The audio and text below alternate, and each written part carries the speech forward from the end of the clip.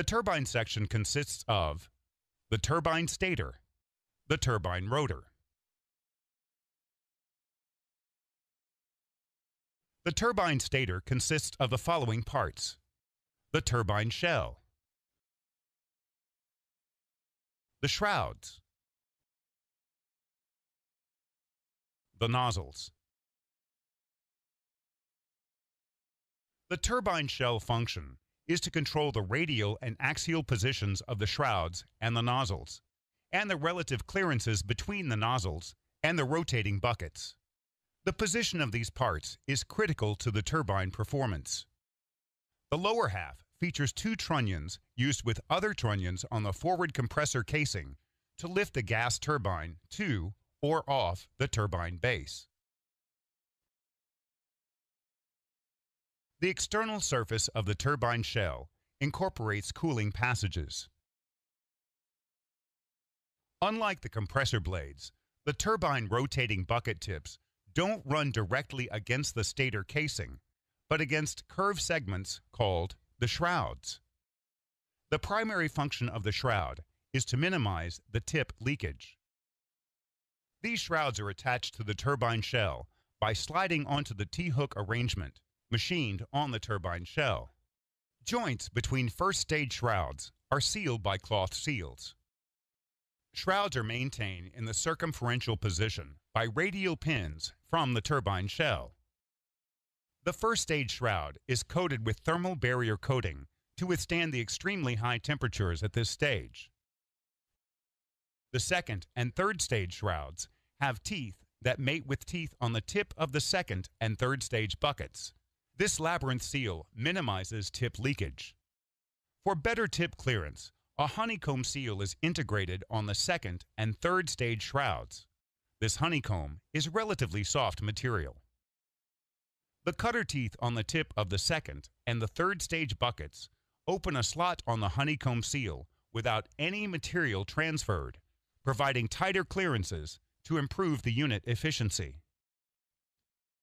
Shrouds of the last two stages are sealed by interconnecting tongues and grooves and by key seals. In the first stage nozzles, hot gases received from the combustion system are expanded and directed to the first stage rotor buckets. The first stage nozzle consists of 18 cast nozzle segments. Each segment contains two airfoil partitions. These partitions are hollow. This permits the relatively cool compressor discharge air to cool the nozzle segments by entering from the impingement plates and exiting through holes on the trailing edge into the hot gas path.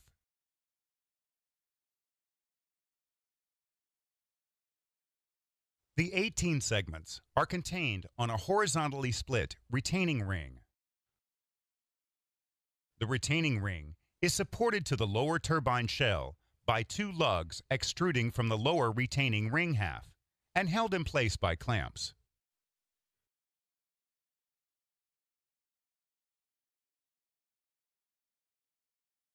The retaining ring is centered by two eccentric pins from the turbine shell. This configuration permits radial expansion due to the high temperatures encountered, while the ring remains centered to the shell. The aft outer face of the retaining ring is loaded against the forward face of the first stage shroud, with steel strips in between to prevent compressor discharge air leakage between the nozzle and the shell. The nozzle one assembly is prevented from moving forward by four lugs extruding from the outside diameter of the retaining ring at 45 degrees from vertical and horizontal center lines. These lugs fit in a groove machined on the turbine shell.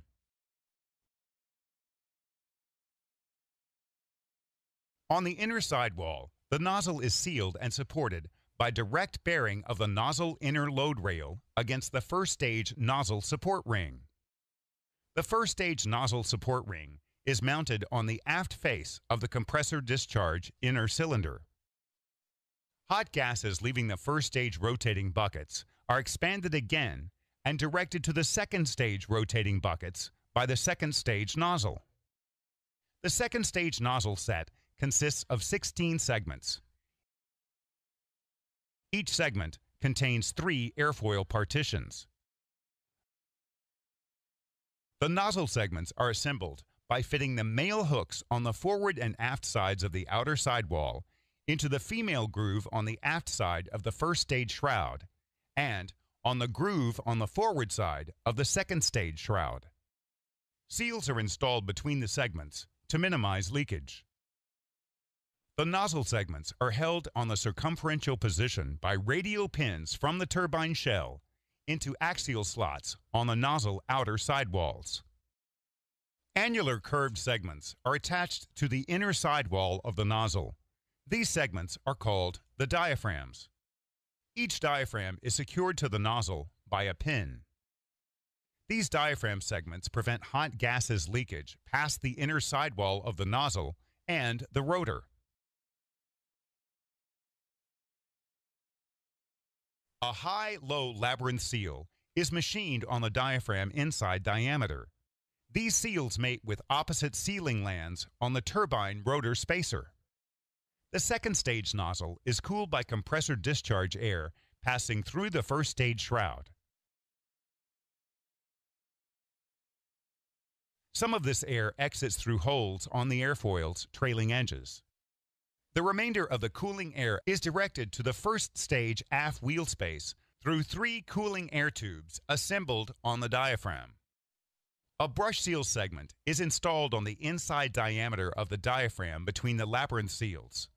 This brush seal is in continuous contact with the turbine rotor spacer surface to control the amount of the cooling air passing from the first stage aft wheel space to the second stage forward wheel space. This ensures more precise cooling and better unit efficiency. The third stage nozzle receives the hot gases from the second stage rotor buckets, expands it further, and directs this flow to the third stage rotor buckets. The third stage nozzle set consists of 16 segments. Each segment contains 4 airfoil partitions. A diaphragm segment is also attached to the inner sidewall of the nozzle. The third stage nozzles are not air-cooled.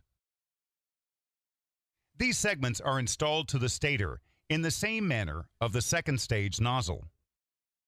The third stage nozzle is supported by the second and third stage shrouds. The nozzle segments are held on the circumferential position by radial pins from the turbine shell into axial slots on the nozzle outer sidewalls. The turbine rotor consists of the forward wheel shaft, first, second, and third stage turbine wheels, 2 turbine wheel spacers, the aft wheel shaft. All parts are assembled together by 12 studs. The forward wheel shaft is machined to provide the following features: journal surface for bearing number 2, and surfaces for oil and air seals. Forward balancing groove. Forward flange to connect the turbine rotor to the compressor rotor. The forward wheel shaft is hollow to pass the turbine rotor cooling air. The first wheel carries the 92 buckets of the first turbine stage. Like the next 2 stages, buckets could be disassembled without rotor removal. Being the first part then encountered by the hot gases leaving the first stage nozzles, these buckets are protected by thermal barrier coating from outside and air-cooled from inside. When the bucket is attached to the wheel, a small air plenum is formed in between.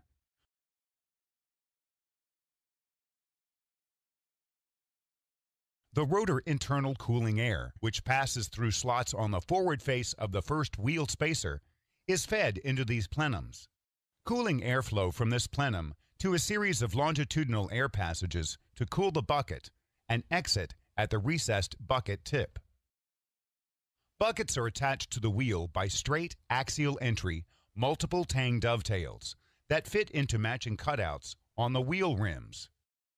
The buckets are prevented from moving axially by the D-key arrangement. A radial locking pin is installed before the first bucket. Then, The first bucket is installed and locked in place by the D key.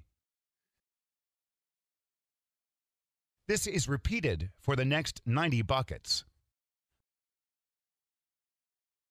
The last bucket is installed, and an axial locking pin is inserted on the locking bucket dovetail. This pin pushes the radial locking pin to hold the last bucket on position. The first wheel spacer is located between the first and second turbine wheels. Spacer function is to define the axial position of the turbine wheels. The outer diameter of the spacer carries the diaphragm sealing lands. Slots are machined on both forward and aft faces for cooling functions.